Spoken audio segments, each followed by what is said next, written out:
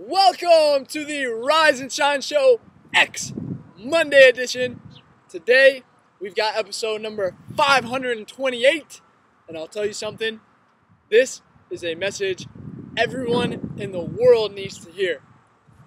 Jim Rohn says we get paid for bringing value to the marketplace. The man says, well, I get paid $20 an hour. Not entirely true. If that were true, you would stay home and they would send you your money, right? We get paid for the value that we bring to that hour. Now, is it possible to become twice as valuable and make twice as much money in the same amount of time? Of course it is.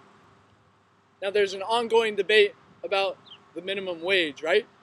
Look, if you're going to stay at the bottom, I understand why you might argue for the minimum wage to be $15 instead of $7, right? But that's a shame, isn't it? To start and not grow? That's the whole concept of life, isn't it? To start, number one, and to become more valuable, number two. It's a ladder to climb. As we become more valuable, we climb the ladder. Top income in 2013, latest I could find, was $12.7 billion in 1 year. Now, why would the economy pay one person $12.7 billion and another $7 an hour? Well, the minimum wage person could be a valuable sibling, a valuable member of the community, valuable in the sight of God, but when it comes to the marketplace, the reality is they're just not as valuable. So to have more, we must become more. Don't wish it were easier, wish you were better. Don't wish for less problems, wish for more skills. Many of y'all don't know that Jim Rohn started out milking cows. That was his first skill. And over time, he mastered more and more and more skills and is now a legendary business and life philosopher. The essence of life is growth, Jim says. So let's talk about personal development just quickly.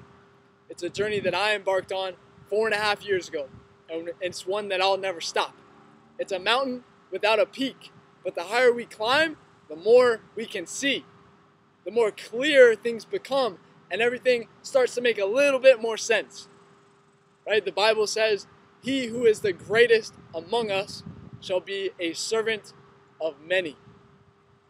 So I encourage each of us, including myself, to keep working harder on ourselves than we do on our jobs so that we may pass along the knowledge and skills to as many people as we can. There's plenty of room at the top for all of us. So have an amazing week of prosperity, abundance, and growth, everybody. I'll see you next Monday. Peace.